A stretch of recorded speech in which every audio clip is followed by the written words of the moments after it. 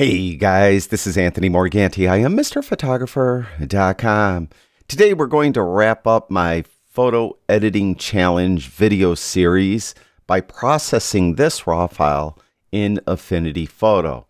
Now, previously I processed this photo in Luminar AI, and that's what I ended up with. I processed it in Photolab 4, On1 Photo Raw 2021, Exposure X6, Capture One version 21, and I began the series by processing the image in Lightroom Classic.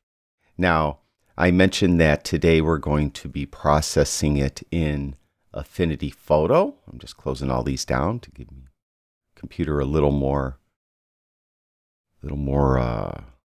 oomph.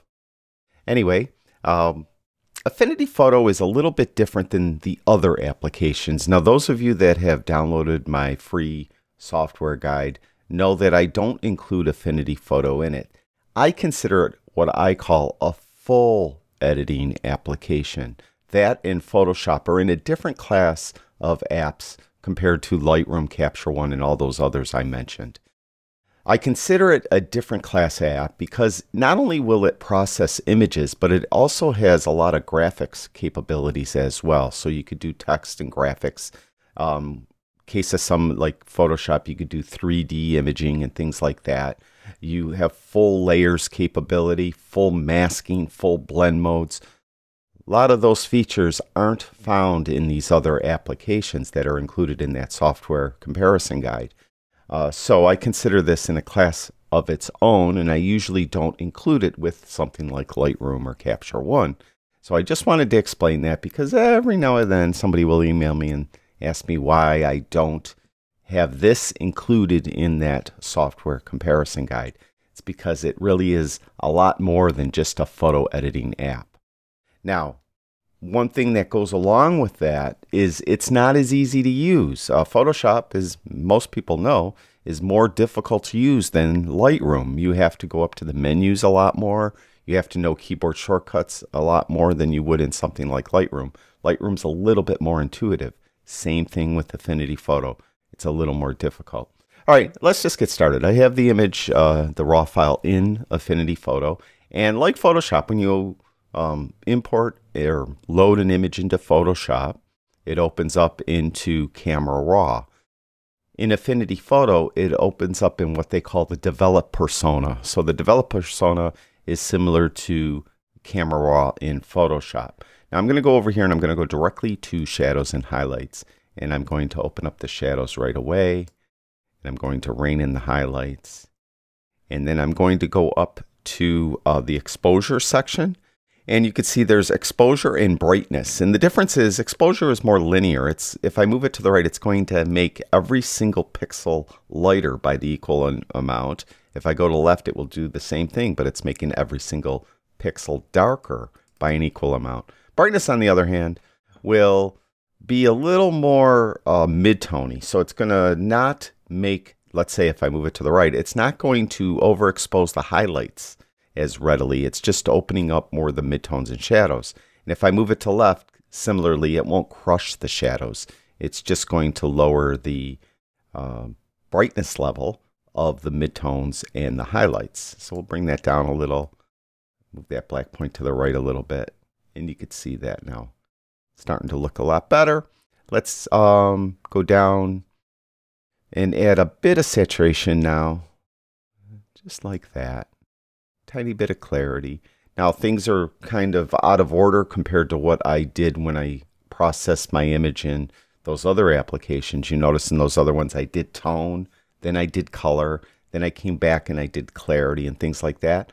Well, because there's really those HSL color adjustments that I did, let's say in Lightroom or in Capture One or any of the other apps, they're not really here in this Develop Persona. So I'm doing things in different orders because I have to work with what I have. So I think I'm done with the basic tab. Next to that is the lens profiles. You can see it didn't find the lens. So I have to come in and manually put it in here. This was done with a Sigma 24 to 70 f/2.8 lens. So let's just quickly try to find it. And I think this is it right here. So as soon as I click that, you can see that it corrected the lens, the distortions that were produced by the lens. Similarly, as I mentioned prior, there's really no noise in this image. And by the way, again, if you want to download this image, in the description below this video is a link. You can download it for free and just mess around with it in whatever app you use. And you'll see once you download it, there's really no noise in it at all. I will go to detail and refinement, and I'll sharpen it a little bit, I guess. And I'm not going to do anything here with curves, black and white, obviously, split toning, nothing there. So I'm really done in the develop persona. Now I want to bring it over into the full Affinity Photo, kind of like full Photoshop type experience. And to do that, we go over here, and they call that the photo persona. So we'll click here, and it's going to tell me to save these changes, and just click develop, and it will.